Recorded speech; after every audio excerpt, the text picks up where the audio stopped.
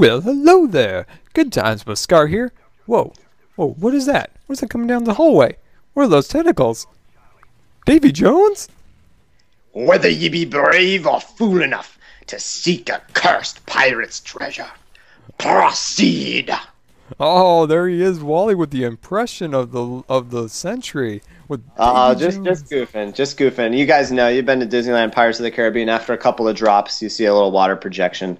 Just playing. You know, but the reason I'm putting it on here is I'm trying to get it archived because they're about to change it. So I just want to make sure everybody knows what he said right there. Yes, and it is.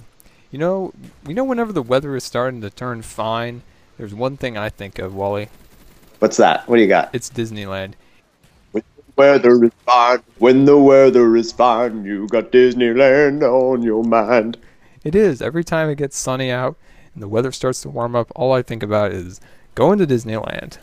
Get into the parks. Get into the parks. You know, the nice thing about Disneyland is it could be, you know, hotter than Hades outside, but once you get into those lines, you know, the majority of the lines are nice and air conditioned, and I think they call them queues, but you know what I'm saying. You get the point. Oh yeah, yes. It's whenever summer comes, that's what I think about. Time to go to Disneyland.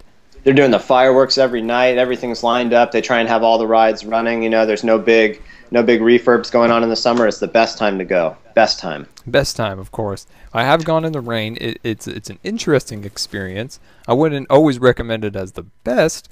Experience to be had. I agree. You know, I ended up having to buy a poncho for like $7. I mean, this is a plastic bag, folks. It's a garbage can, or garbage. Excuse me, it's a garbage bag. Garbage can would have been the same thing.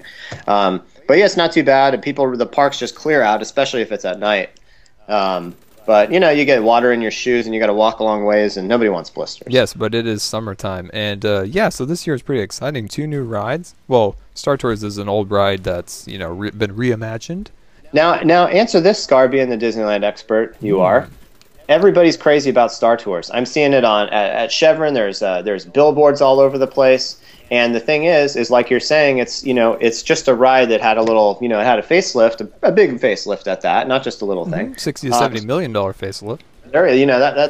That's more than Joan Rivers and what is that other guy, Brian Peppers, that weirdo looking guy. Anyway, but the other thing is yeah, that's an older ride. It's been bumped up. But what about a brand new ride? Why isn't it getting the same press as Star Tours? Is it just because it's in everybody? Everybody knows Star Tours, or what? It must be because The Little Mermaid is opened in California Adventure, right across the way from Disneyland.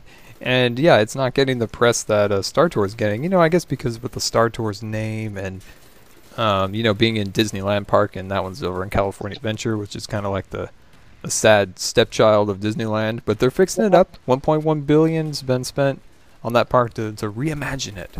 They're doing the time. They're reimagining some things over there. And that's that's the other thing is, don't forget, if you're a new guy, you're new guy, you've never been to Disneyland, you show up and you're making all sorts of mistakes, of course.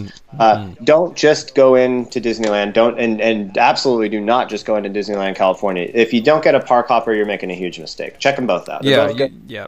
Both. It's very true. Yes, we should do a whole commentary on how to properly experience Disneyland. I agree. That's coming up. That will come up. Well, we're going to do step by step, because there's you just see the mistakes.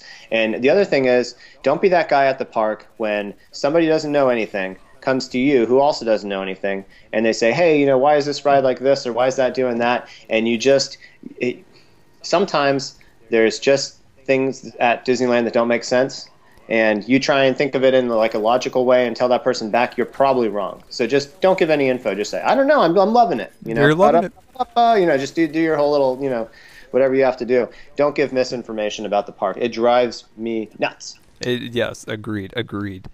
Yeah, so The Little Mermaid and Star Tours 2 have opened up at the resort. Great stuff. I'm looking forward to it. What about some small stuff? Is there little things for people to look for? Are they planting some new plants? Are there green beans growing for everybody to pick? Or, what's new? Yeah, Tomorrowland's always got the edible food options. Let me tell you guys about something here real quick before Scar continues on. If you don't have a lot of dollars, and let's face it, Disneyland can be very expensive, especially for a large family. Here's my solution to you. All right, Safeway or any grocery store that has that little marketplace where they have the salads and whatnot, well, they have dressing there, like ranch, Italian, whatever it be. They have that stuff there for you for free. It's in these little packets. All you got to do is ask. Get a bunch of those packets, all right? Get some of those big Ziploc bags and get a couple of plastic forks. All free of charge, except maybe you got to buy some Ziplocs. Bring those into the park in your backpack. Cruise around Tomorrowland. There's peppers, lots of these different like red, green, orange. There's peppers everywhere, beans, everything. Find everything edible. Get it all off the plants. Put it in the bag. Squirt all that dressing in there. Shake that thing up. If you want to add croutons, you add every crouton. Crouton, everything in there. Shake it up. Boom. Salad. You're good to go. There's not a lot of trans fats, and you'll enjoy it. Yes, that. I don't condone that. I don't, in case there's trouble, but it's just an idea. It is an idea because Tomorrowland is all planted with edible foods. That's true, and in these economic times, it's just an option for you, for your family. You want to go to Disneyland, but you don't want to spend the big bucks on having dinner with a mouse or something, or who knows what Goofy is. But yeah, just do that. Do the salad thing. Yeah, okay, that sounds like good. I actually have a little story real quick. Also, we were going through the security checkpoints to go into the park. They search your bags and look in your pockets. Somebody had an Indian picnic. Well, there was a lady ahead of us with a stroller. And, heavy set? And she. A little, a rather large rear end. Yeah. There it is. Posterior. Yes. And so the security guy opens up the bag, and she had literally 2 loaves of bread, like a giant piece of ham, and then like a block of cheese. Like Disneyland does not allow an entire refrigerator worth of food to be brought into the park. God, what did she bring in the deli? I think probably the person behind her had the meat slicer. She had the knife. She had like a 6-inch carving knife. And the person pulled it up by the handle, no, and then put up her hand to call on the rest of the security.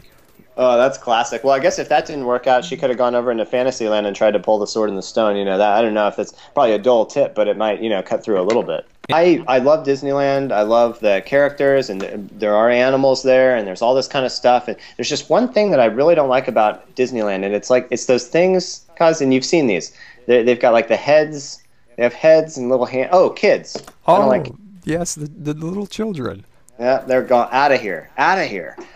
You see adults kind of back off, when the kid wants to do something, and all right, yeah, let him run up there or whatever. But I can't do that. I'm here too. What gives them the right? Oh God, yeah. What gives this kid the right to see Mickey Mouse? Yeah, my ticket was more expensive than his. It was. Get out of here, quit playing games with us. Anyway, so that's my thing. But I'm stoked. I can't wait. I'll be out there Labor Day weekend. Yep, and also Goofy's Flight School is another attraction opening at California Adventure. And then what's the story on that? Was there a cartoon? Was there a cartoon that this is based off of, or is it just some kind of? Goofy's Glider was a cartoon in the 30s or 40s. Oh, those are the best ones. Yes, and for the future, So for the future in California Adventure, 2012 summer, Cars Land, based on the Pixar movie Cars, is opening, and there's a giant land, with a giant Radiator Springs Racers. It's you get in a little race car and you zoom around in the mountains, and then there's another ride opening, Luigi's Tires, and you're actually on floating tires. It's like bumper cars. Now, what is supporting these off the ground? What do you there's a string you're hanging from a mobile kind of thing, or? No, it's air currents.